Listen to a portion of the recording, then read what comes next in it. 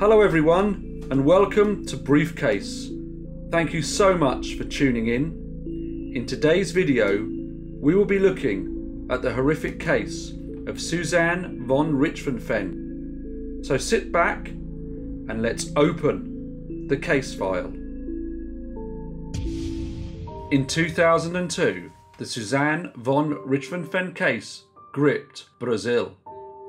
In the year when the nation's football team won the Football World Cup against Germany in Japan, this football-mad country's main talking point turned from football to Suzane Von Richthofen.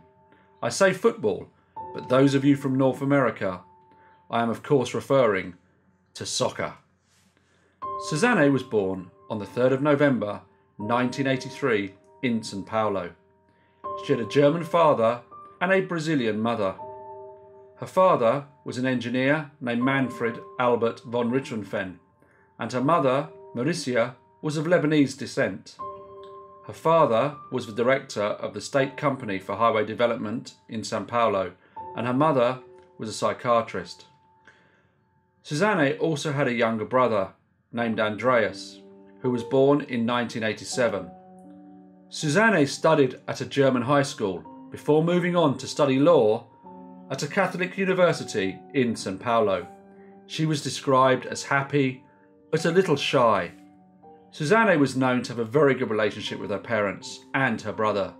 They all lived together in a comfortable house in a gated community in the Campo Bello neighbourhood of São Paulo. She was well educated, pretty, and had parents with an estimated wealth in 2002 of $5.5 million.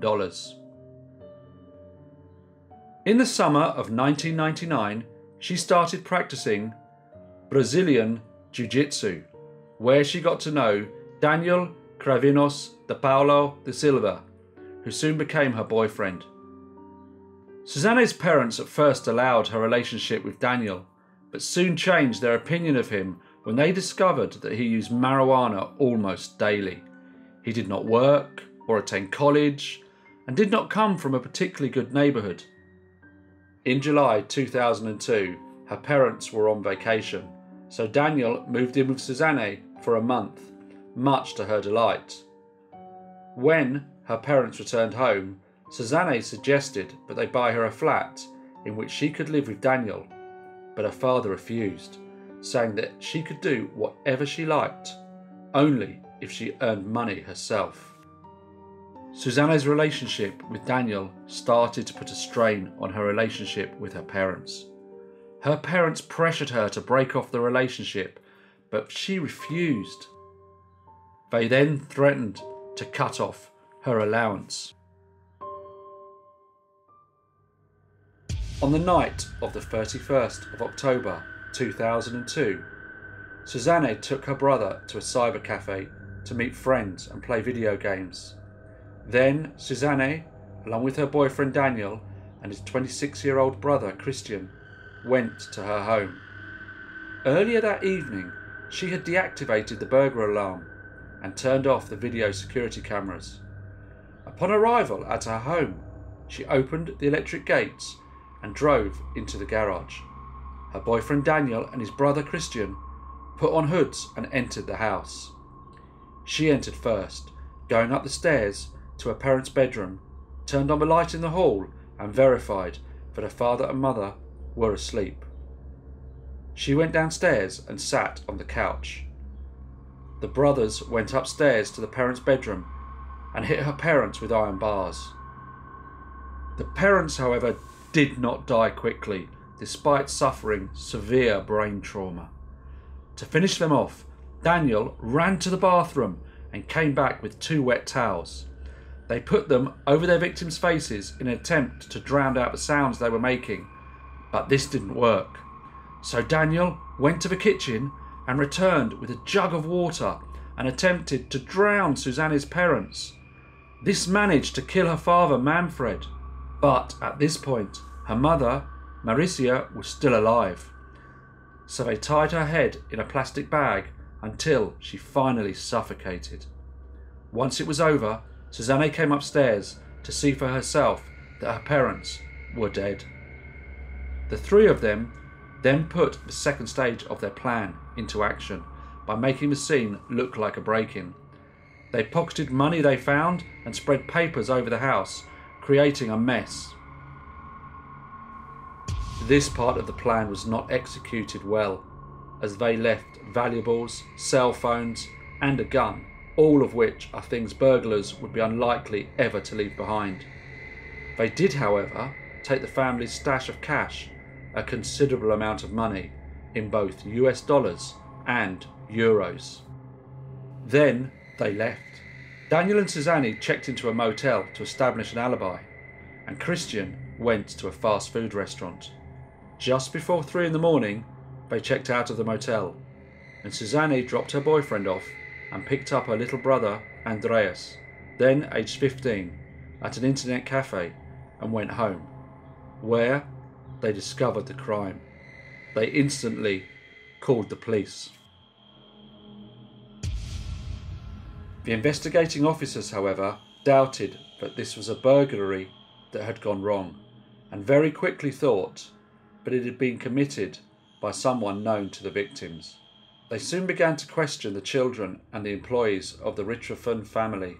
What made them suspicious was not only the crime scene, with the alarm system switched off and papers spread very regularly and as if by design, but also the extraordinary coolness of Suzane, who was seen in the house swimming pool with Daniel the day after the murder, and who celebrated her 19th birthday with friends just hours after her parents' burial. The investigators focused their attention on Suzane and her boyfriend. The clue for the arrest came with Christian, who had bought a motorcycle a few days later and paid cash in $100 bills. A few days later, on November the 9th, 2002, he was arrested, along with his brother Daniel and Suzane. Suzane very quickly broke down and confessed to the murder. The investigation was concluded within a week. The case generated massive media attention in Brazil due to the stark contrast between the brutal crime and the personality of Suzane. While the brothers fitted the usual profile of the uneducated, unemployed, drug-addicted killers, this was not true for Suzane.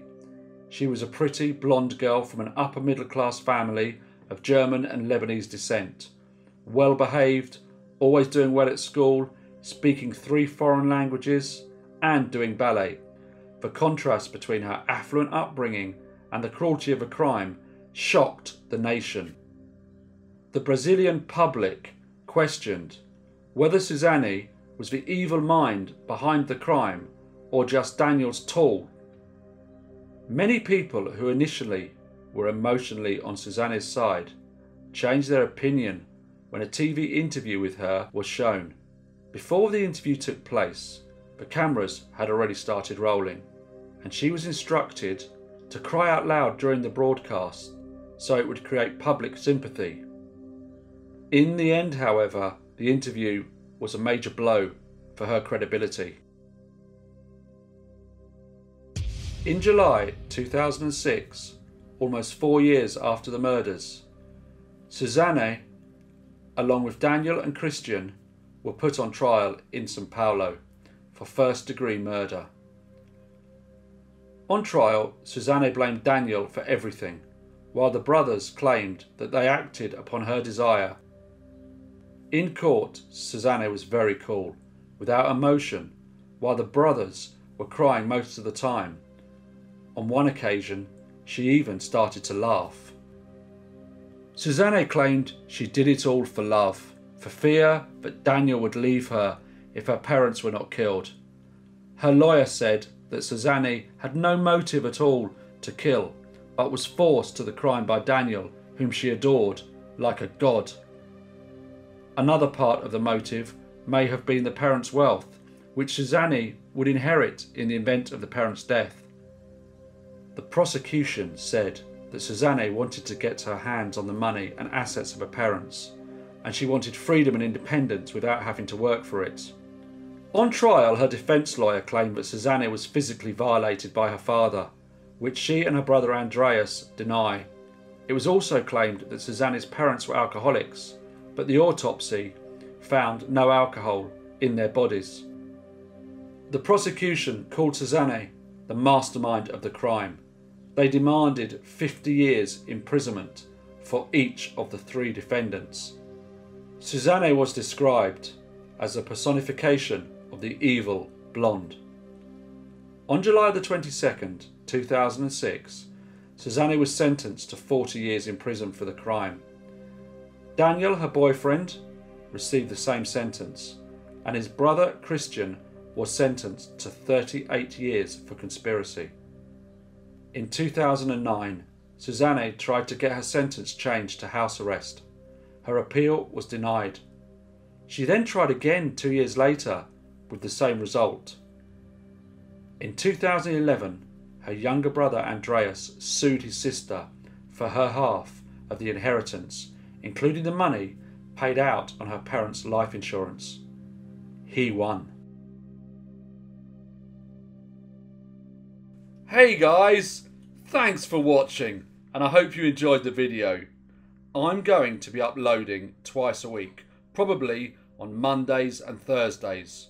Remember to hit the little bell icon and subscribe to keep up to date with new posts, as well as dropping a like and leave me a comment with your thoughts. And I will see you again soon for another brief case.